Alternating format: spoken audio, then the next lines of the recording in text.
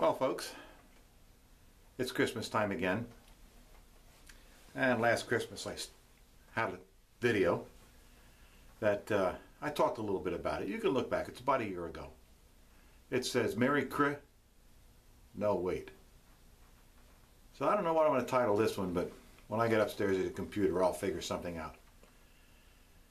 But from last year till this year, the world has gotten worse. Specifically, the United States.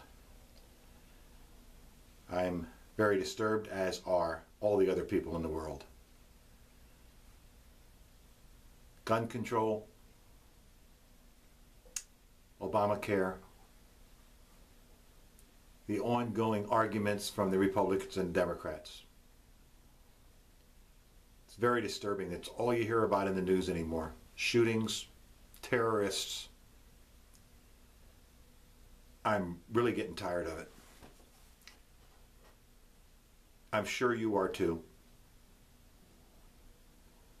I'm not sure what we can do to straighten this out. I can tell you this. If they called me this evening to go back in the Army, I would be there at dark 30. I'd have my stuff packed. Well, it's already packed. You've seen that. I've got my rucksack. It's ready to go. They wouldn't have to ask twice. Now, I had hip pocket orders till I was 60.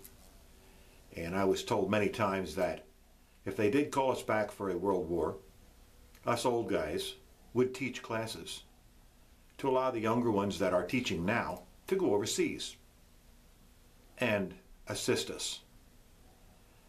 I so wish that would have happened, but with this present administration, there's no second guessing anymore. You're not allowed to talk about them, or the Department of Justice will come after you. So, what good is the First Amendment? Listen to a couple guys today on the radio, Rush Limbaugh being one of them, one of our local guys at our stations being another. And they're saying, unless you're politically correct, the only way you're going to be correct with freedom of speech is keeping your mouth shut. I'm tired of it. I'm sick of it. That Constitution was written by some very intelligent men. More intelligent than we have in there right now.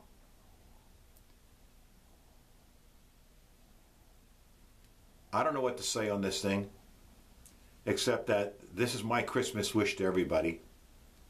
I hope nobody else gets hurt by these crazies.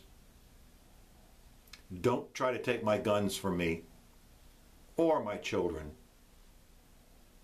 because we'll let you know who's boss.